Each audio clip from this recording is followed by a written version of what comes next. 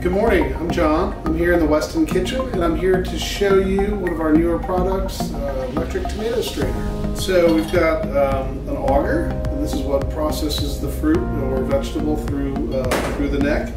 You put the neck on first, and it's got a little button here on the other side to lock it in, or when you unlock it. Then you put your auger. And we've got these three mesh screens. They're three sizes, fine, medium, and large.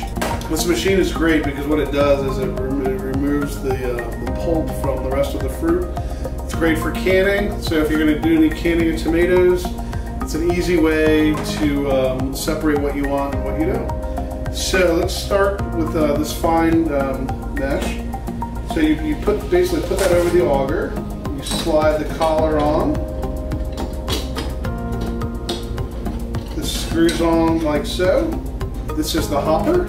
So this is where you put your vegetables or fruit in. This is where the good pulp comes out. And the waste comes out here. That's basically how to put it together. It's easy as 1, 2, 3. I've got some chopped Roma tomatoes here.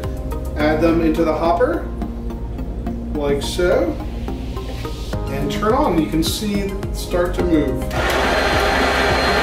Use your stopper to press the fruit through.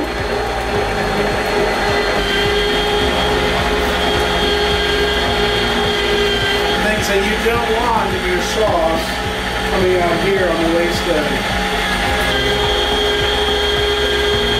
end. We are moving on to berries. We all know how fleeting berry season can be.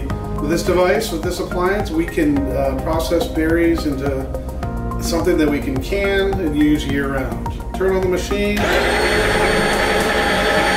the berries in the hopper, and we're in business.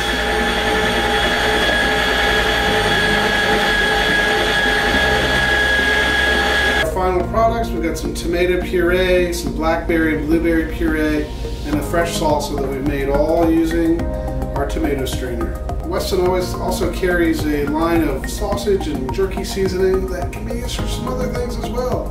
I used our pepper and garlic seasoning to spice up my salsa.